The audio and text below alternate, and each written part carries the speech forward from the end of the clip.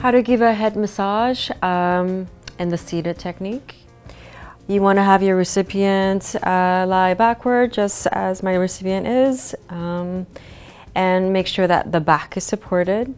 Obviously, if you had a chair that goes beyond their mid-back, it would be even more comfortable for the recipients.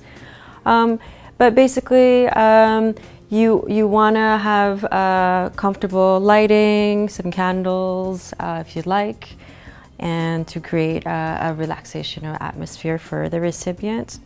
But mainly the seated comfortable level is the most important, as you want them to relax into the session.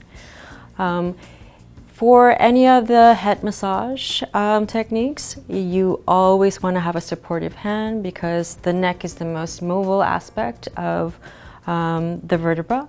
So if you massage them this way, the head will bob. If you massage them that way, also the head will go back and forth. So always have a guiding hand to make sure the movement is generally supported. So if you do the side pulling, it should be very minor in terms of their